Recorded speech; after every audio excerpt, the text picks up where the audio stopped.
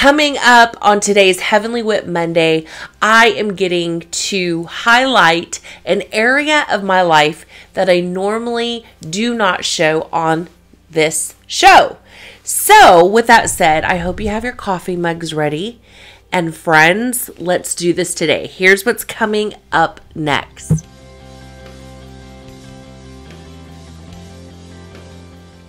I just love me, God. Thank you. Thank you for allowing me to be created within this earth for such a time as this moment and the moments to come. In Jesus' name. You may be wondering what the heck I'm doing right now, but I want you to see a side of me that I love. I love the fact that I'm crazy and I'm silly, okay? You don't really see that side of me on this show, but here is the deal. Whenever I write something or whenever I maybe paint something when I'm worshiping the Lord, after I'm finished, I literally giggle and I'm like, God, I just love me. I just love me some me. And this is actually not a conceited thing, because if you knew me before, you knew that I really despised myself. But this is to give you an example and a practical that when this show ends today, that you are going to get to do the same thing. The Word of God gives us 2 commandments that are equal to each other. And the first one is to love God with our everything, our heart, our soul, our mind, and our strength. And the second commandment is just as equal to the first. And that one is this: to love others as you love yourself. Oftentimes we get 2 of the 3. We get, okay, I know I need to love the Lord my God with everything, and I need to love others, but I don't even know how to love myself. Well, here's what's so cool. When you love God with everything, the love that you have is not enough. But when you begin to love God with your everything, His love comes into you in such a way that it pours out of you over yourself. And now, because you see the value in you, you now see the value in others by default. Why? Because you're in awe of who He is. And when you're in awe of who He is, you actually have this honor for everything that He has created. When I woke up today, I had to intentionally say, Teresa, you are so cool. Like, God created you, and you are here for a reason. And I would just giggle and laugh just thinking about it. Like, even if I'm the only one that laughs at my own jokes, guess what? I'm funny to me. And I know this sounds crazy and I know it sounds silly, but listen, we have to get to a place where we are so full of joy because of who God is that we get tickled by how He created us. Now listen, I'm not talking about owning the things in our life, personality traits that may have been formed through icky stuff. Because that's not who we really are. That's who we've become because we've allowed, without even unintentionally doing so, we've allowed the things of this life to mold us instead of God molding us into who He created us and intended for us to be. So now, when I wake up in the morning, I want to be like, Teresa, do you know how awesome you are? I get to be your cheerleader today, because you know what? You're going to be your greatest cheerleader. If you're waiting for someone else to cheer you on in life, you might be waiting for a very long time. So you may as well start falling in love with Jesus so that you can start falling in love with who He created you to be. And when you do that, you'll become your greatest advocate. You'll become your greatest cheerleader and saying, look to Jesus. Don't look to yourself. You don't got this. You're not enough. I'm not enough.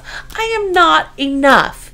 It is not about me being enough. It is about God being more than enough that meets my inadequacies.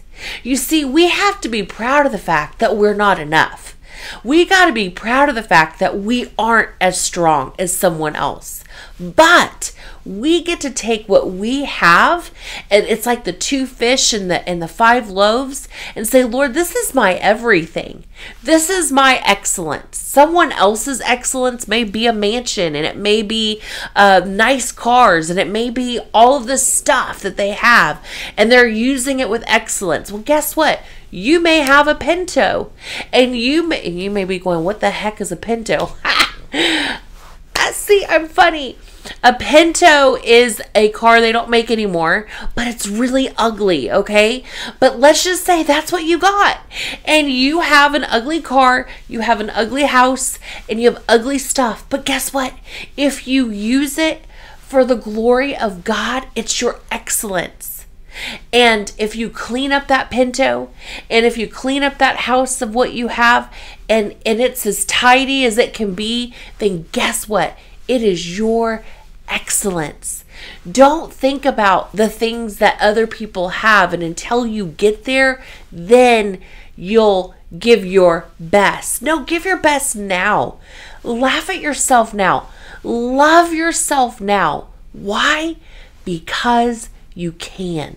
You and I are our greatest cheerleaders to point us to the Father, to say out loud, and I had to do this 2 days ago, Teresa, you are going to get up out of bed. You are going to press past this depression because you carry the Holy Spirit.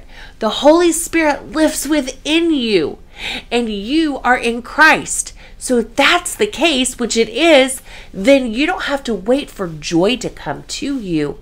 You already have the joy. Now stir that up and laugh with a faith laugh that says, my God is God. He is the one I stay fixed on. I don't stay fixed on his promises. I stay fixed on the one who is the promise keeper. He is the keeper of the promises, and everything else takes place. Now, you know what? You may never get that mansion. You may never get that nice car. You may envision it all day long, and you may get it. But guess what? Even if you do, that is not the end all. It is another way to utilize that as a tool to glorify God. That's it. That's all it is. And in the meantime, you get to cheer yourself on. If you make a mistake, instead of saying, oh, you're such an idiot. Why do you do this? You mess up every time. My God, you embarrass yourself in front of others. I used to do that all the time. But now what I do is, Teresa, guess what? You get a do-over. Come on, girl. It's good. You're good. Because God is good. You are not enough. Don't even try to be enough for people, because you'll never be enough for them. And they'll never be enough for you. Get over that. Get over the fact that you don't have this. But guess what? In your surrender, God can have this. In Jesus' name. So I just want to cheer you on today, to cheer yourself on, to look in that mirror. And I'm not talking about these affirmations and, being this like, you're like a God. No, I'm saying minister. If you want to minister to other people and you want to minister to your family, minister to the Father by loving him with everything.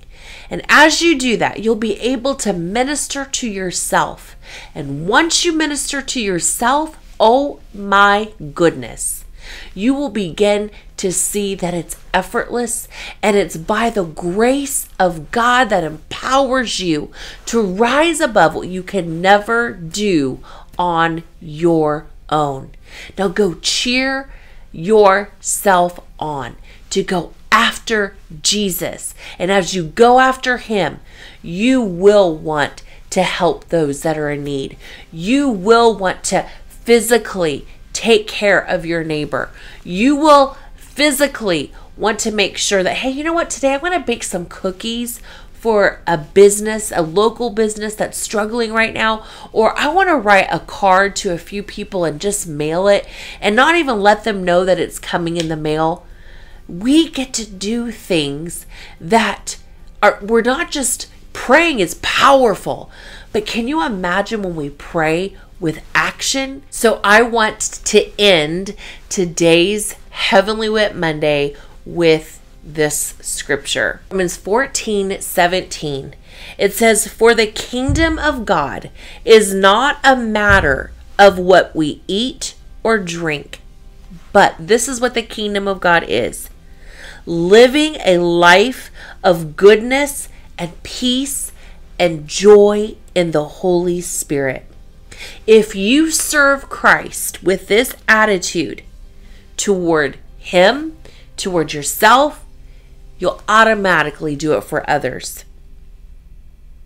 When you serve Christ with this attitude, you will please Him, and others will approve of you too. So then, let us aim for harmony in the church and try to build each other up. With that principle today, let's build ourselves up in our most holy faith toward the Father. Because as we do that unto Him and for us, watch it spill out with an overflow like you could never imagine onto others. You may have woken up saying, there's no way I can get out of bed, until the moment you say, Lord, I dedicate this moment to you.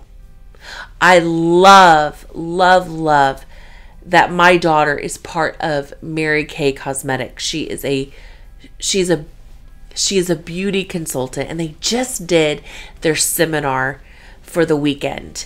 And I am telling you, these women are so incredible.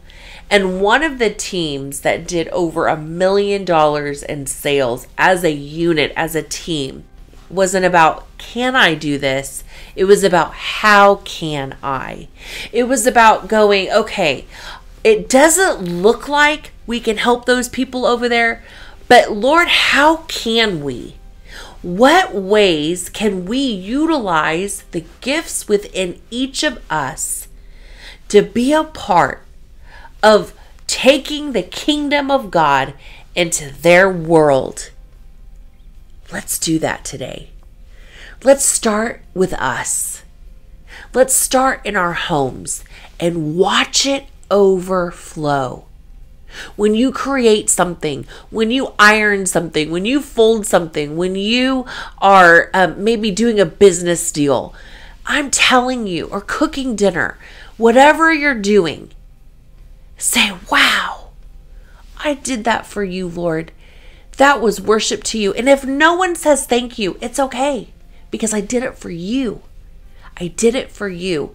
And from that place, you're no longer begrudgingly doing things for yourself or for other people. But because you're doing it for Him, there is this joy that comes forth that is so amazing and beautiful. So listen, have fun today.